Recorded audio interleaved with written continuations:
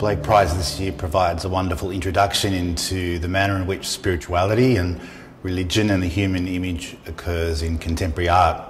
And within that wide survey of 73 images, there's always inevitably a number of images that address issues of human justice quite confrontingly with anger, and other ways sometimes more subtle and evocative.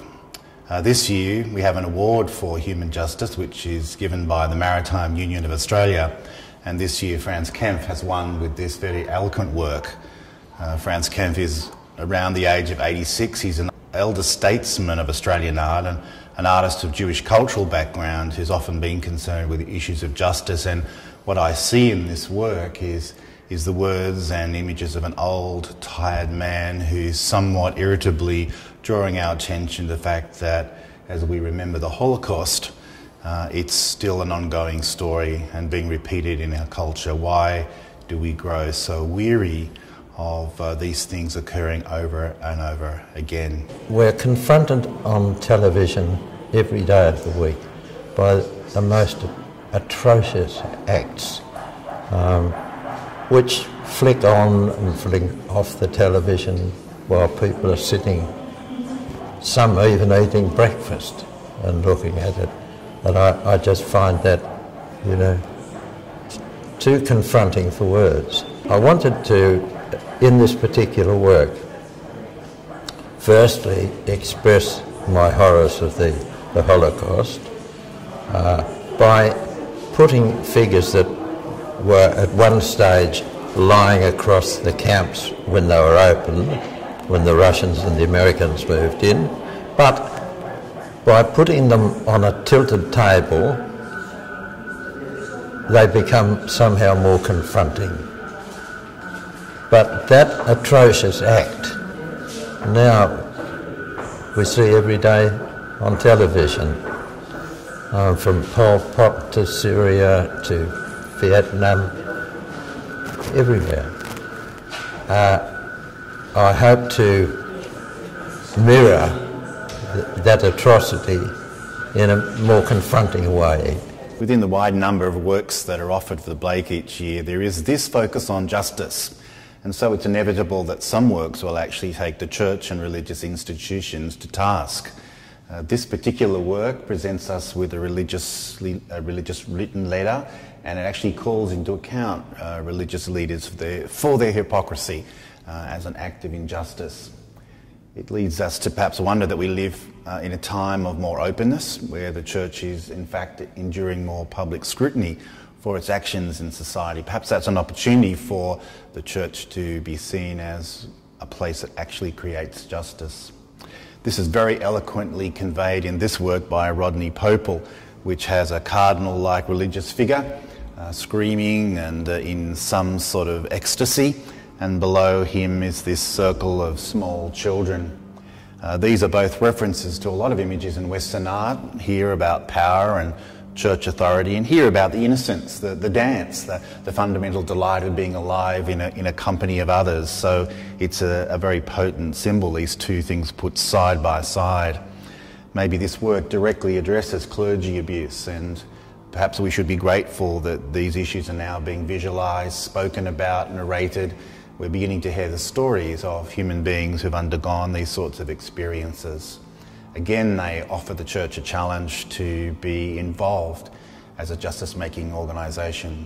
It's a very dark, moody painting that I wanted to represent a sort of figure of power, whether it be a pope or a cardinal or something like that, in this sort of field, isolated field at night, surrounded by figures, innocent figures. And so it fits in with other theories of work I've done that look at hypocrisy and halls of power, both in politics and religion. And so this fits into that genre. The central figure, or the protagonist in this, if you like, he's just sort of on a very elongated throne or some sort or another, and then he's surrounded by innocent children, but he's looking anything like he's in a comfortable position. I like to feel that it has a sense of his history in the work. It's in a very, dark landscape, like a a Goya picture or something like that, with the high horizon and the remnants of a church in decay on the back, on the horizon, if you see it. And I wanted this painting to evoke the centuries and centuries and centuries of, church rule or Catholicism, and I wanted to sort of almost give it a sense of it's the end of that, and which I actually think it is, and I think and the way this figure in the centre is looking for salvation from above, but is certainly not getting anything, and is in some sort of state of horror, I think, and the circle of children, innocent as they are, he's trapped. And I think that sums up and says a lot about the current state of religion, Catholicism and that sort of thing in the world today. The winner this year of the Blake Prize is a work by Trevor Nichols, a very well-known Indigenous artist whose whole body of work is concerned with reconciliation. It's the issue that goes to the heart of justice in Australia, how we actually live with a culture of diversity and respecting Aboriginal culture and the other migrant cultures that we live with.